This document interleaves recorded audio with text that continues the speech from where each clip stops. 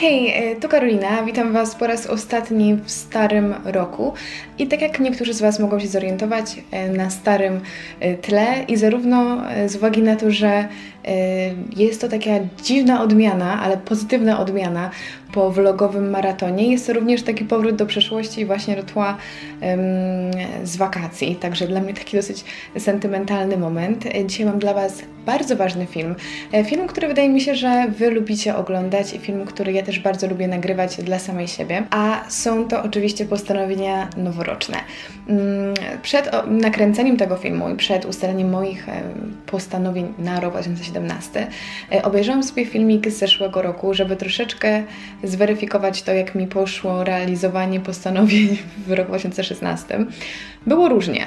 Są niektóre rzeczy, które się już tutaj nie pojawią, bo udało mi się je zrealizować. Są też pozycje, które się powtórzą, dlatego proponuję Wam, jeżeli macie chwilę i macie chęć, zobaczyć sobie, co tam mówiłam rok temu, bo jest to dosyć ciekawe, na pewno dla mnie, w ramach takiej autorefleksji.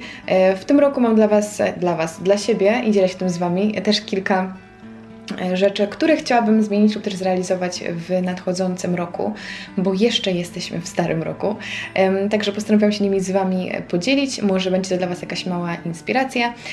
Także zaczynamy. Pierwsza rzecz, o której powiem, jest to sfera życia, którą ja się nie dzieliłam z Wami w ogóle, dlatego że ona dopiero raczkuje w moim życiu i jest to medytacja. Postanowiłam w roku 2017 i mam nadzieję przez całe już moje życie medytować codziennie rano przez 10 minut.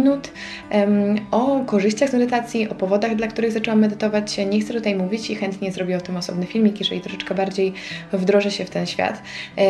Niemniej jednak jest to moje duże postanowienie, żeby poświęcić tę chwilę rano i medytować. Kolejna rzecz to nauka fotografii. Tak jak wiecie, ja troszeczkę w tym świecie blogowo-vlogowym siedzę, ale niewiele osób jest świadomych, że ja nie do końca znam się na aparatach, nie do końca znam się na fotografii, powiedziałabym, nawet nie znam się zupełnie. Jest to trochę wstyd, ponieważ mam świetną okazję, żeby się tego fachu nauczyć, szczególnie przez to, że mam dosyć fajny sprzęt, na którym pracuję, dlatego w tym roku postanowiłam zapisać się na kurs taki internetowy i nauczyć się podstaw fotografii. Moje kolejne postanowienie jest ściśle związane właśnie z tym i jest to nauka Photoshopa, nie tylko po to, żeby powiększyć sobie oczy czy wyszczuplić talię, ale po to, abym mogła wrzucać dla Was na przykład więcej na mojego bloga, który kompletnie umarł, lub też korzystać z tych umiejętności, kiedy pracuję dla innych osób, bo też mi się zdarza.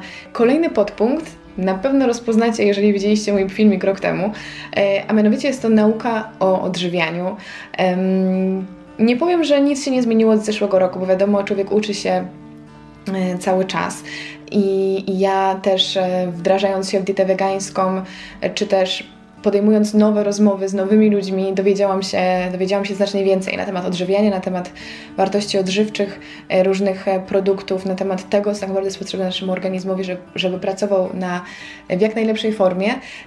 Jednakże nadal nie wydaje mi się, że ta wiedza u mnie jest ugruntowana i postanowiłam sobie dowiedzieć się co więcej w tej dziedzinie, oczywiście dla siebie, bo chcę, bo chciałabym naprawdę znać się na tym temacie, ale też dla Was, bo dzielę się z Wami propozycjami posiłków, doradzam Wam, jeżeli chodzi o zmianę diety, a wiem, że nie jestem autorytetem w tej kwestii, ponieważ nie mam żadnych kwalifikacji dietetycznych, a chciałabym móc dawać Wam radę i być pewną, że to, co Wam podpowiem, na pewno jest dobrą decyzją i umieć podeprzeć się jakimiś naukowymi badaniami czy stwierdzeniami. Także na pewno, myślę, że w zeszłym roku mówiłam tak samo. Wierzę w to, że w tym roku uda mi się naprawdę stać się takim małym specjalistą od odżywiania, bo po pierwsze jest to moja duża pasja, po drugie naprawdę wydaje mi się, że to też byłoby z korzyścią dla Was i z korzyścią dla jakości tego kanału. I ostatnia rzecz z dziedziny takiej nauki, czy też wiedzy, jest to dokształcenie się w kwestiach tego, co dzieje się na świecie, w kwestiach społeczno-gospodarczo-politycznych.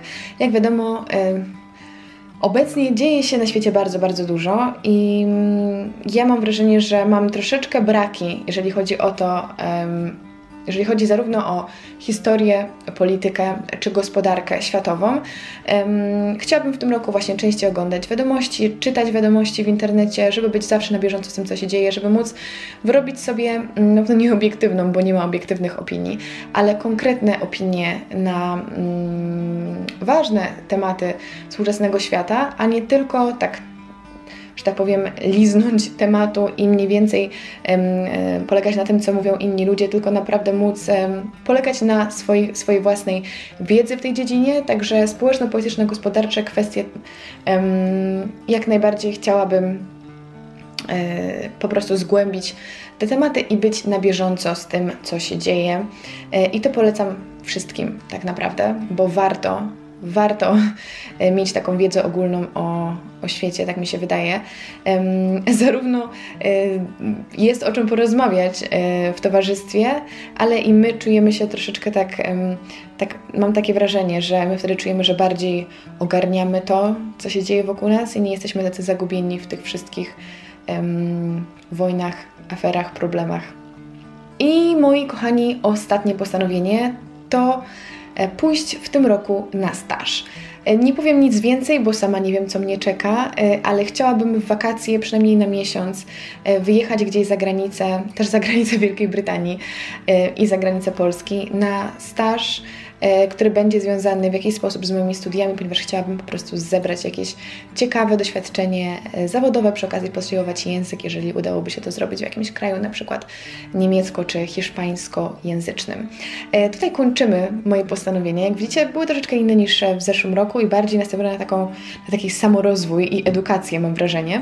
Aczkolwiek wiadomo, że nie będę tutaj otwierać się jakoś szczególnie z mojego życia prywatnego, czy też emocjonalnego, także każdy na pewno też swoje jakieś takie małe postanowienia, jeżeli chodzi o temperowanie swojego charakteru ma.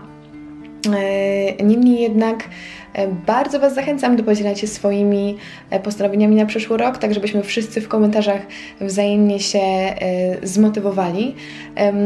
Dużo osób uważa postanowienie noworoczne za coś takiego banalnego, klepanego, że powinniśmy zmiany wprowadzać od teraz, a ja jak najbardziej się z tym nie zgadzam, absolutnie się z tym nie zgadzam, dlatego że jeżeli nowy rok jest dla nas właśnie motywacją i taką frajdą, czymś nowym, jeszcze niezapisanym, co nakręca nas, żeby się zmienić, żeby wprowadzić coś lepszego do naszego życia, uważam, że jest to jak najbardziej dobra wymówka, czy dobry pretekst do tego, żeby te zmiany wprowadzić. Także mam nadzieję, że ten film troszeczkę na przykład skłonił Was do zastanowienia się nad tym, jak udało nam się zrealizować postanowienia z zeszłego roku, jaki był ten rok, kim jesteśmy teraz i kim chcielibyśmy być za rok. Także życzę Wam wszystkiego dobrego w nowym roku, bo jeszcze został nam jeden dzień, jeżeli oglądacie to o czasie.